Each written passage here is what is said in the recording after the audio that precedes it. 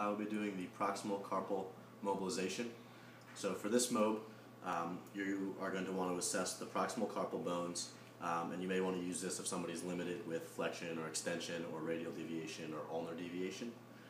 So for this mob, you're going to have one hand kind of on the radius and ulna, kind of supporting those bones, and then you're going to have your other hand across the proximal carpal bones.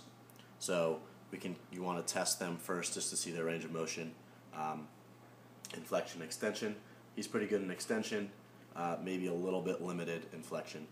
So for this mob, you're going to have your arm, one hand here, the other hand across the carpal bones. You're going to apply a distraction force and then an upward force with this hand to kind of gain some flexion of those proximal carpal bones.